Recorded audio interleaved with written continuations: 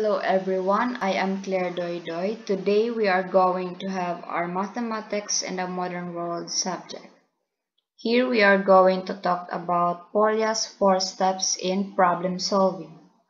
Before we go through that topic, I have here the list of objectives. The students are expected to A. Understand Polya's 4 steps in problem solving. B. Use a problem-solving model that incorporates understanding the problem, making a plan, carrying out the plan, and evaluating the solution for reasonableness.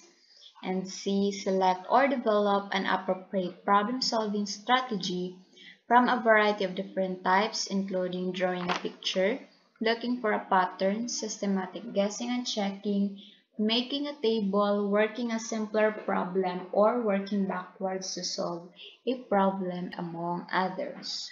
This 4 steps in problem solving made by Polya was developed in 1945. So, who is George Polya? Well, George Polya lived from 1887 to 1985. According to him, mathematical problem solving is finding a way around a difficulty, around an obstacle, and finding a solution to a problem that is unknown. He was a Hungarian mathematician and a mathematics professor, and considered as the father of problem solving in mathematics education because of his many contributions in this subject. So to mention a few of his contributions, these are the probability theory, number theory, the theory of functions, the calculus of variations, and of course, this Polya's 4 steps in problem solving. In these steps of problem solving, it includes understanding the problem, devising a plan, carrying out the plan, and checking the answer. So, in understanding the problem, step 1, sometimes the problem lies in understanding the problem. If you are unclear as to what needs to be solved, then you're probably going to get the wrong results.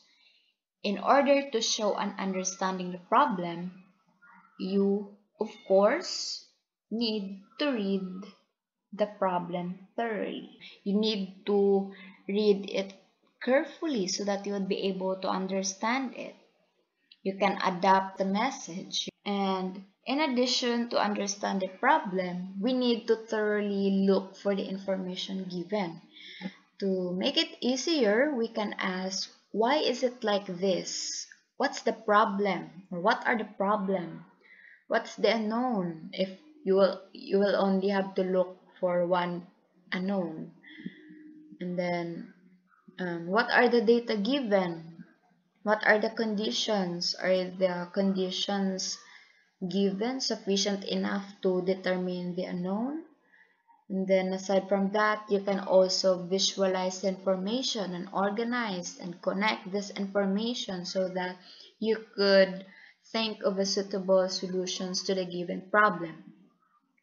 So after understanding the problem, we need to devise a plan, which is the step 2.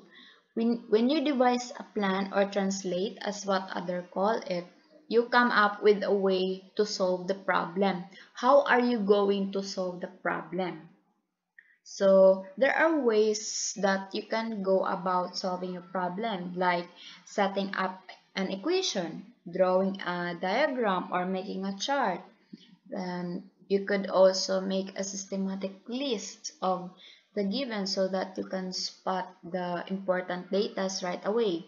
You could also look for a pattern or revise the problem by simplifying the problem and solving each part of the problem.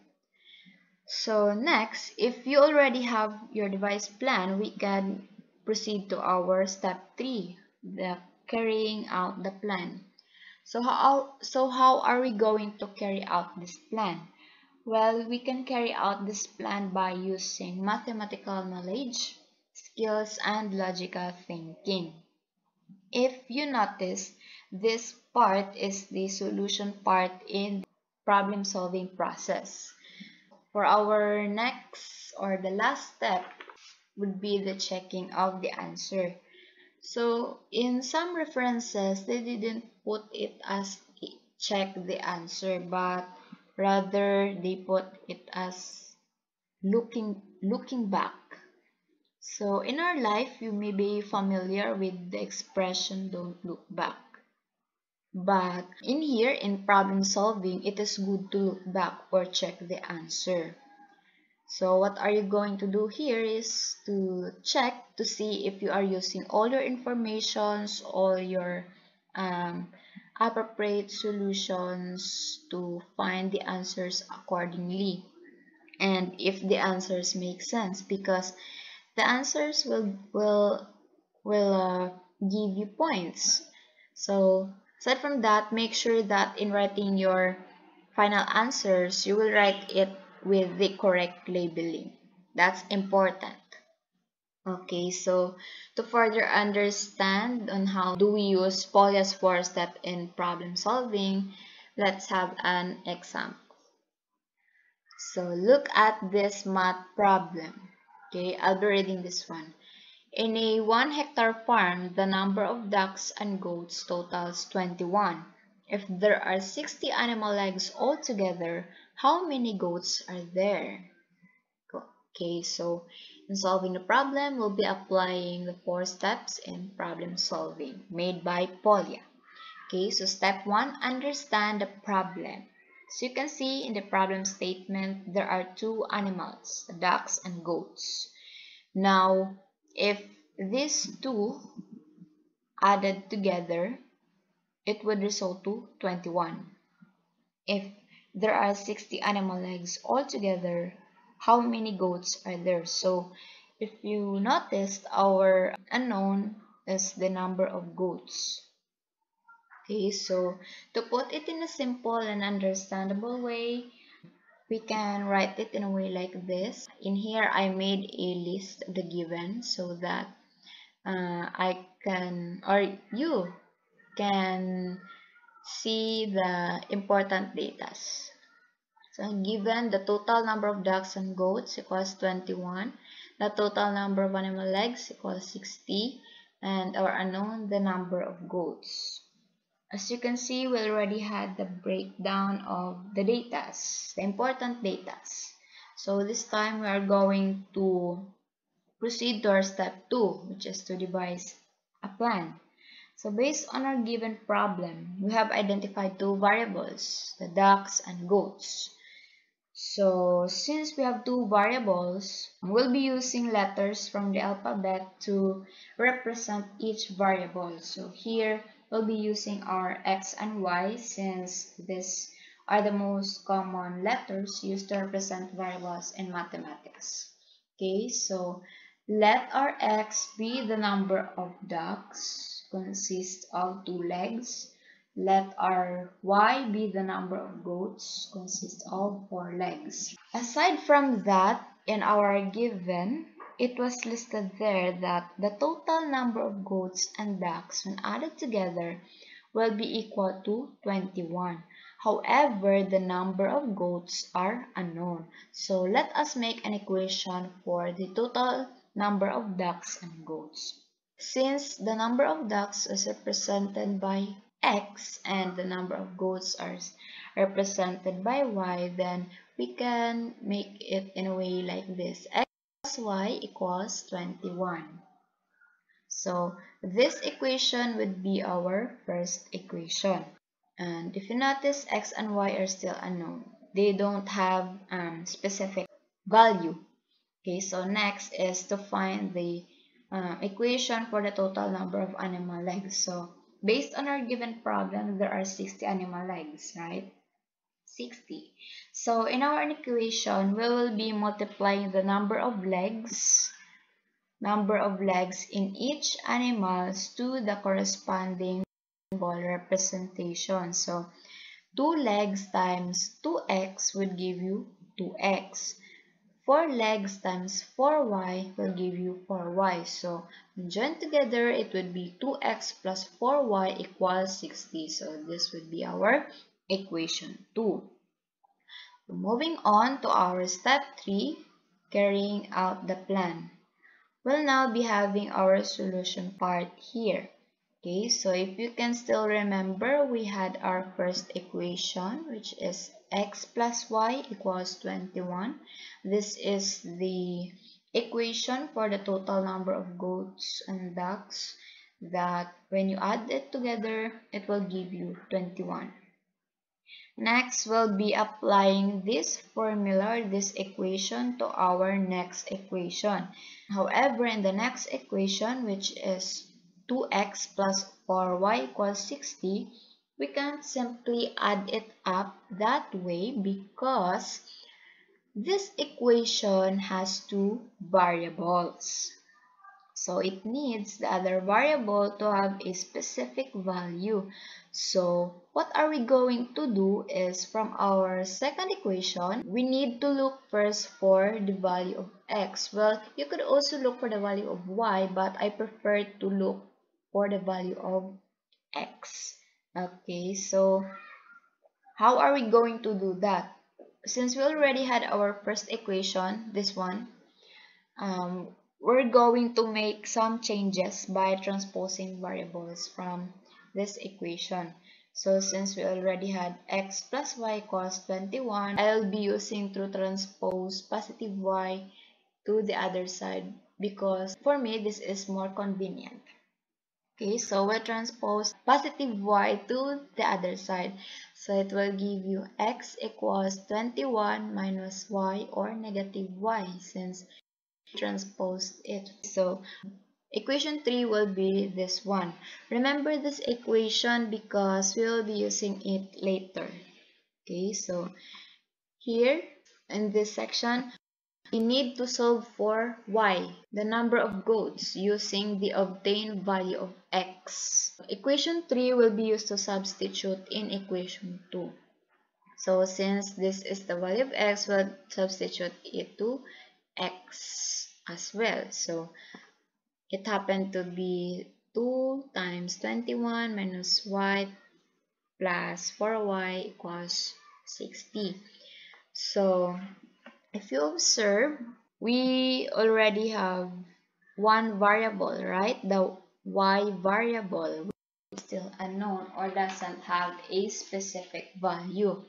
So since we already substituted our x by its corresponding value, next thing that we are going to do is to determine the value of y. We have to distribute first this one to this. Okay, so it would be like 2 times 21, it would be equal to 42. 2 times negative y would be equal to negative 2y.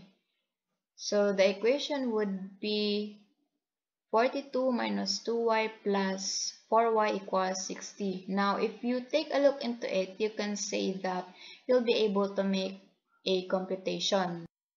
However, you are wrong because you cannot compute it that way. Just like what we did in the previous steps, we need to make changes also. We need to make a transpositions of numbers, not variables, because here this two is already joined together.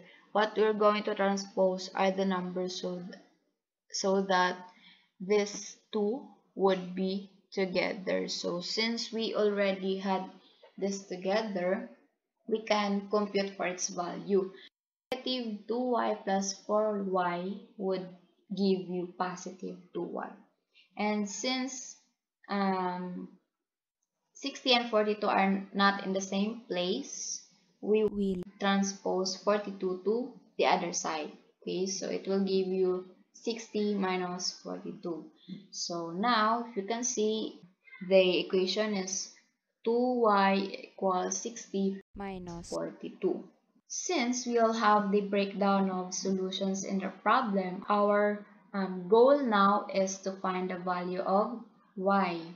So to find the value of y, we should eliminate 2 in so that variable y will be left. Okay, so 2y divided by 2 cancel 2. So variable y is the only thing left in this side. Then 18 divided by 2 will give you 9. So therefore, there are 9 goats in a 1 hectare farm. So you can see we can stop here since we already find the answer to our unknown, the number of goats. But for convenient in checking our answer later, we'll try to find the answer or the value of x as well, the number of ducks. Okay, so to find the value of x, we'll be using our third equation. Remember, this is our third equation. X equals 21 minus y. Since we already have the value of y, which is 9, we can use it to substitute the value of y to this. Okay, so it would be x equals 21 minus 9. Then x, 21 minus 9 will give you 12. So therefore, there are 12 ducks in a 1 hectare farm. So for the final point, let's check the answers. Let's check first the total number of ducks and goats. Okay, so this is our first equation. X for the number of ducks and y for the number of goats. Okay, so substitute it by their value. 12 plus 9 equals 21. 12 plus 9 will give you 21, and also which also equates to this. So meaning to say this is correct. Okay, so next is the total number of animal legs. So remember, this is our equation 2. Just like what we did here, substitute the x and y variables by its corresponding value. So 2 times 12 plus 4 times 9 equals 60. So 2 times 12 will give you 24. 4 times 9 will give you 36 equals 60. When you add 24 and 36 together, it will give you 60. And then this is 60 also. So you could see it is also correct. So therefore, the solutions are correct since the answers satisfy the given equation. That's it. I hope that you've learned something from this topic. Thank you for listening. God bless.